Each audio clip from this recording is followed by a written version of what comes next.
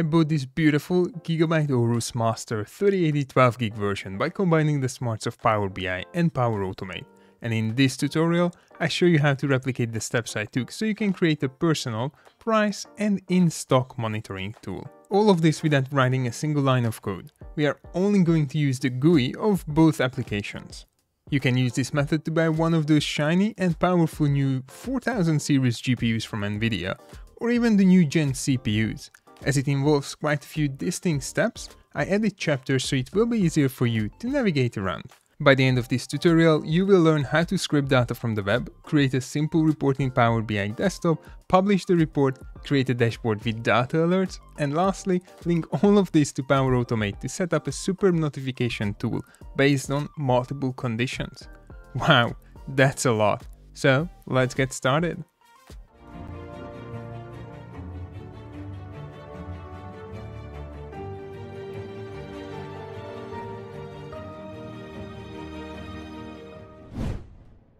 Hello and welcome to BI-Lingual Analytics. My name is Roland and I'm here to help you to learn more about Power BI. If this is your first time around here, then please start by clicking on the like and subscribe buttons so you wouldn't miss my Power BI tutorials. It means a lot to me and helps others to find content like this. As I mentioned in the intro, today's video will help all of you out there in the creation of a personal price monitoring tool. The main reason why I wanted to create this, or more importantly, needed to create this, is that none of the online price trackers are complete. Additionally, I have previous experience with some of the stores that sell IT parts, meaning that filtering out certain stores was a must. Given that I don't want to infringe copyright laws or recommend stores, I'm going to utilize my own website and upload details there. Please keep in mind that some websites might be a bit trickier to scrape, but I found most of the Australian PC sellers' websites super compatible with the scraping logic built into Power BI. Without further ado, it's time to head over to my PC and start building something awesome. When I was looking to buy a new GPU, I had my eyes on two different 3080s. One is the Gigabyte Aorus Master, and the other one is the Asus ROG Strix. Both come in 12GB variants, which is really handy for my video editing needs. As you can see on the screen, I have both of these on my website listed as items for sale. For this demo, the price is the same for both, however, the ROG Strix is out of stock, at least before we start playing with the alerts. Using my website gives me the flexibility to showcase this demo as well. I can update availability and pricing within a second. Let's head over to Power BI desktop so we can start by getting data from the web. I'm just going to follow the GUI here. Place the link here and hit the shiny yellow button. Instead of using suggested tables or any text fields, I'm going to click on the Add Table Using Examples button. This might save you a lot of time when you create your own version of the tool. As I said, some websites are super easy to scrape from, they store details in tables and all you have to do is just import that, while others force you to go through the examples path. The good thing is both options work just fine. Then I can start creating my own table based on the data available on the website. Let's add 3 columns: GPU, status, and price. Then start filling in the details manually.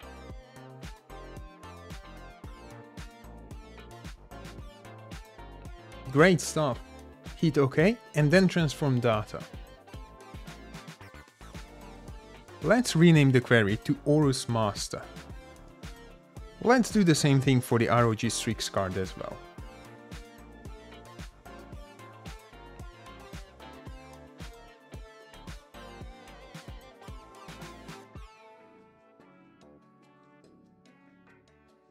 The next step is optional, but I prefer to append tables together. There is no other way to put it. I prefer this method. You can keep them separate, but once you have 5 to 6 items to track, I reckon having a single query makes it much easier to manage. Call this appended query GPUs and disable the load of the rest.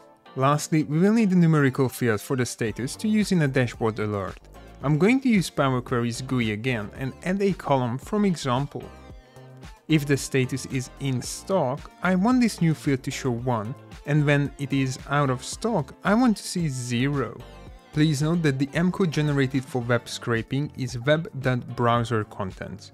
If we keep that, a gateway of some sort will be required to refresh the dataset, even though it is an online data source.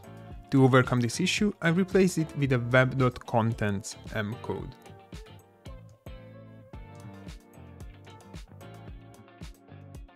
I have added a background image and 2 sets of 3 card visuals, so 6 cards in total. It could be a plain report, but I wanted to spice this up a bit. Publish the report and head over to the service.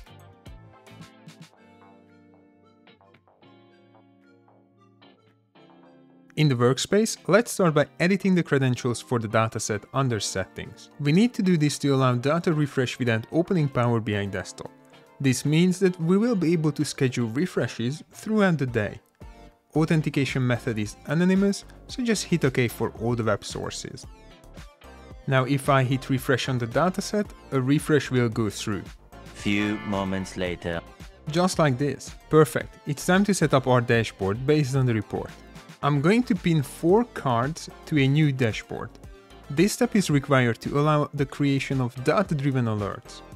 Then head over to our dashboard and start the beautification process. Please remember, in this demo I only have 2 GPUs to monitor, but you can have as many as you like, or as many sellers as you like. This setup is super flexible. Now we can start setting up alerts. For each tile or element on the dashboard, click on the 3 dots at the top right section and select Manage Alerts. For the ROG Strict status, I want the condition to be above and the threshold to be 0. When a product is available, the status code will turn to 1, so this is great. Maximum notification frequency won't matter, as we are going to use Power Automate for the notifications, so keep it at 24 hours and disable email notifications. Again, we are going to drive the notifications from Power Automate as it offers much more flexibility. After that, let's just say that when it comes to the price of the ROG Strix card, I'm happy to buy it when the price goes below 1500. Click on the 3 dots, Manage Alerts, and the condition now below, and the threshold is 1500. Alrighty, let's repeat the same for the Aorus card with the same values.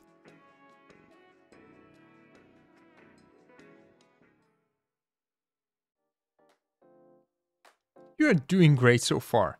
As in this demo we have 2 conditions or 2 criteria that have to meet before an alert should go off. We cannot use the inbuilt alerts for Power BI. For a more complex setup, Power Automate is the way to go. Luckily, it also comes with a super easy GUI, meaning that we don't need to write any code. Let's head back to my PC. I'm going to explain every step as some of you might be completely new to Power Automate. On the home page, let me type in Power BI Data-Driven Alert. Under the template section, let's click on Trigger a flow with a Power BI Data-Driven Alert. Log in with the account using Power BI, and on the next screen, we can select the alert name as the alert ID. Let's start with the availability or status alert for the Aorus Master card. If a GPU is not available, its hypothetical price doesn't matter. The next step is a control condition. If the alert is triggered flag is true, meaning that the GPU is available, we have to check the GPU's price.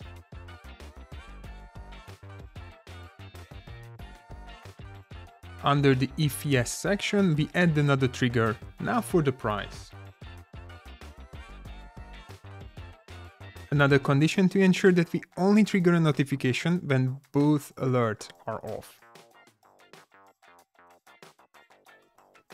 And lastly, don't forget the notification. I want to be notified when one of these GPUs is available at a price that I'm willing to pay for them. As I might be on the road when it happens, I need to set up a Teams notification. I might not read my emails for a few hours, but Teams is always with me. Let's create that post message flow with me as a recipient and some simple messages.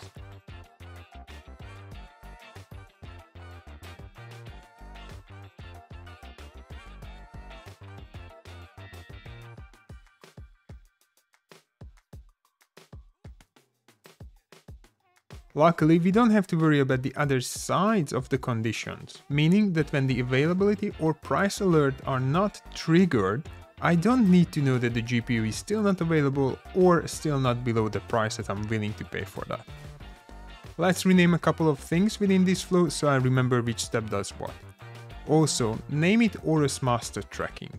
I need to create another flow with the same setup but for the ROG Strix card. Luckily, I can save a copy of this automation and just change some bits of the flow. Let's do that now.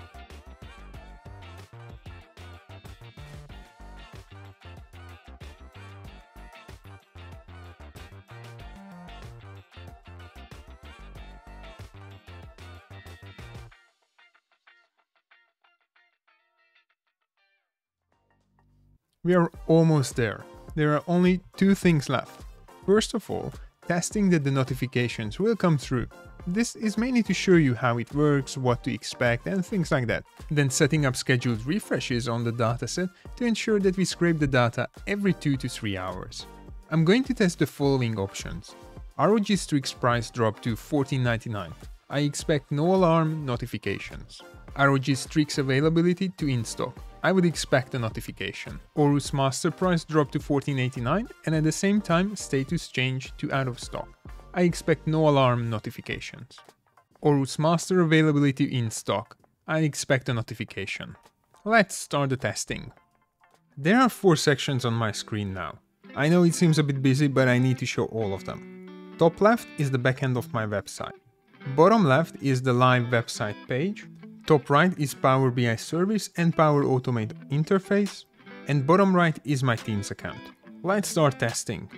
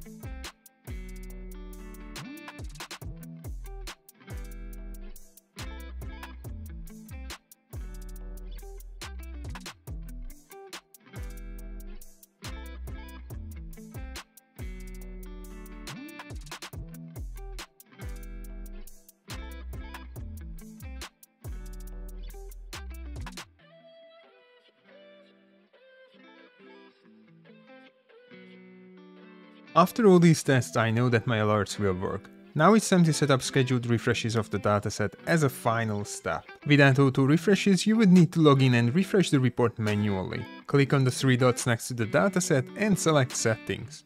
Scroll down to Scheduled Refresh and turn this on. As this dataset sits in a Pro workspace, I can only schedule 8 refreshes per day. I pick some hours randomly, mainly during standard business hours, and one at night time. You never know when a new supply might arrive and hits the shelf on a website.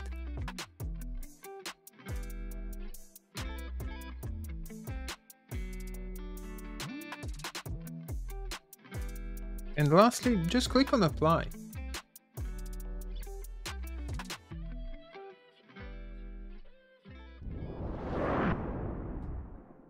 Well, you are great. I know it was a lot, so let me summarize all the smarts that we created today. We started by scraping GPU availability and price data from websites and put that information into a Power BI report. Then we published the report online and created a dashboard to allow data-driven alert creation. After that, we used Power Automate to alert us based on multiple conditions or multiple alerts from Power BI instead of a single condition. And lastly, we set up scheduled refreshes for our dataset, meaning that the web script will run automatically without any interaction from us.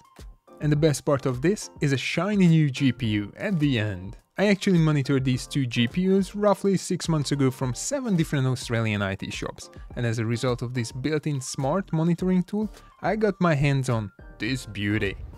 And it has a small screen so I can play BI-Lingual Analytics logo as a GIF as well. But the question is, what do you think about this solution? I reckon it's a perfect example of how Power Automate can enhance Power BI features, and there are heaps more bits where automation can do wonderful things with our Power BI reports and dataset. If you have any questions about the topic we covered today, let me know in the comment section below. I'm super keen to hear what you think about my GPU monitoring tool. As you stay till the end, I'm sure you like this video, so please consider hitting the like and subscribe buttons and make sure to watch more of my tutorials, like the ones above me. Thank you for watching and see you in the next one.